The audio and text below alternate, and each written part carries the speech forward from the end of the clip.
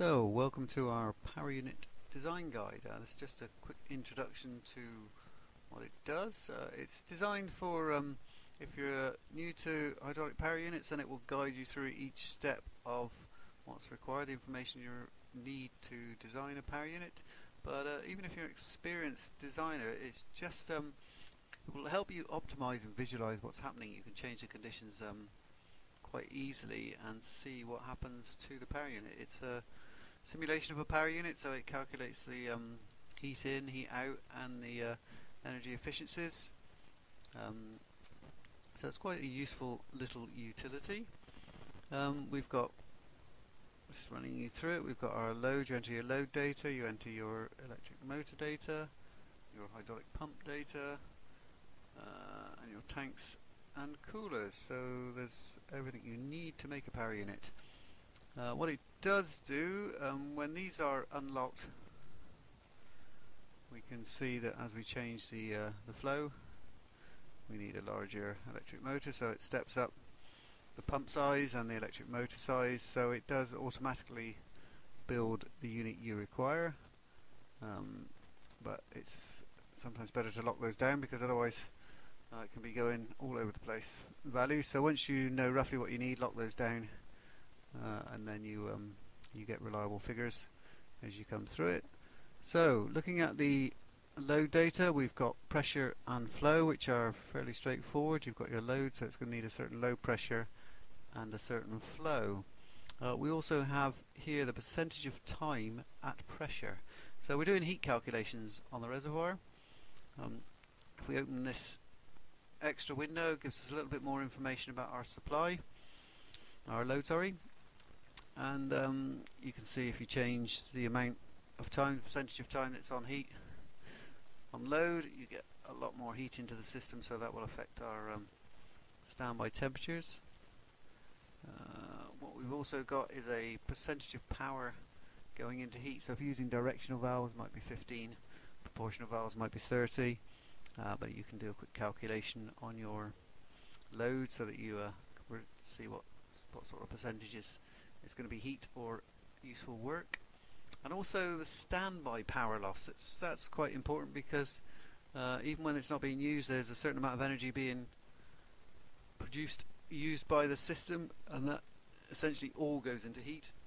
So that can have an effect on standby temperatures. So it's good to know that and put that in and see the effect. Next we have our electric motor. So we can put AC or DC. We can see the curves here. Now this is based on AC at the moment. It's a little larger, but these little DC power units now, they can be very difficult to size, because as you change the pressures, the flows change, the electric motor speed changes quite considerably under load in different torque conditions. So it could be quite difficult to work out what's actually happening and to see what's happening. So it's a useful little program for doing those. And essentially, as you change the you put the pressure up or down, you can see the speed changes. Doesn't change too much on a AC system, but it will change, and that will affect the flow. So when we're trying to optimize and save energy, because really in the in earlier days we may have just added 15%, taken our load and added 15% extra to be safe on the pump and 15% extra to be safe on the electric motor, and you end up with a huge installed power for the actual power that you need as output. But we were just being safe to make sure things didn't stall out. These days we need to look at our energy efficiency a lot more, we need to look at our costings a lot more, so we want to get as close as possible to a perfect system, but obviously we don't want to get it to stall out. So this is a nice way of checking it, but you do need to look at your efficiencies for the various systems, particularly now when we come to our pumps. It can be difficult getting the figures from the manufacturers, but you know, you can, particularly at lower temperatures, you can get some quite serious drop-offs in efficiency, that if that's working at your maximum powers can be important. If it's just at the lower speeds or when the power is not close to its limits, then it might not make any difference. If you are going to send this through to get a quote from someone afterwards, or the final figures, then enter some details into here, your environmental conditions, drive conditions, or everything you can. Each one's got a little area to add information, so you can inform the supplier, potential supplier, what you need. Make sure you don't get any embarrassing issues afterwards. So we've got a range of pumps here with some of their figures, their volumetric efficiencies, and we calculate the overall efficiency.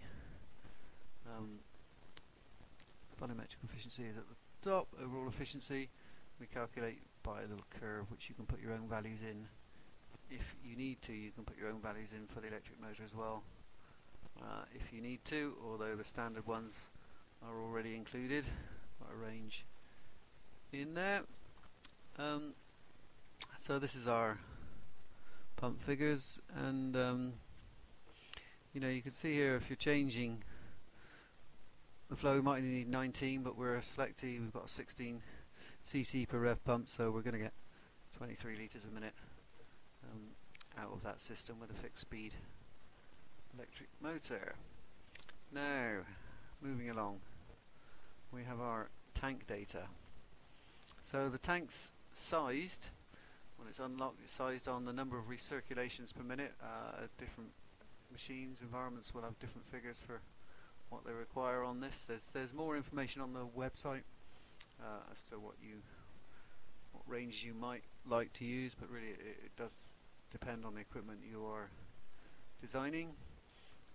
So if you change this, it does change the reservoir size based on the flow rates, but if we lock it down, we can actually add our own useful volume, change the surface area. It gives you a guide to the sizes, but the surface area of the tank is important for heat loss, so if you know what yours is, you can put it in directly, and you can change these a little bit, just to see what effect it has on the system. If you want to reduce your reservoir size down, you might run into problems, but the whole point of this is that you can actually test it and see the differences and see the temperature rise rate quite clearly. Final one, the coolers. We've not built in standard coolers yet, might do later, but essentially you've got a temperature difference between the air and the fluid, so that allows heat radiated from the tank, and then you can put a cooler in if you need to. Certainly if you've got a cooler working there, you can see you can easily keep it under control. So that about sums up the various things you can do. The results here show you quite clearly what you've got installed, and the powers in, power out, give you an idea where your losses are and what's happening, and standby losses, how much you're losing from the reservoir, which keep the temperatures under control. So it's got quite a lot of information. If you do need to record it, I mean, one of the things you can do on this is run tests under different conditions and then output the results.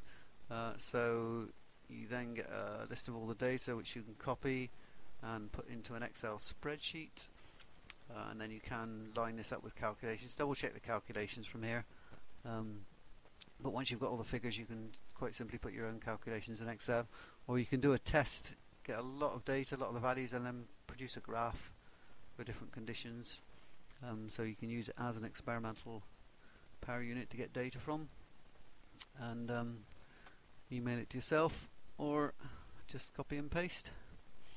And that's about it really. It would be interesting to see if you've done some examples and you check it against power units. It'd be interesting to get the data back to make sure it's working properly, see if we can improve it.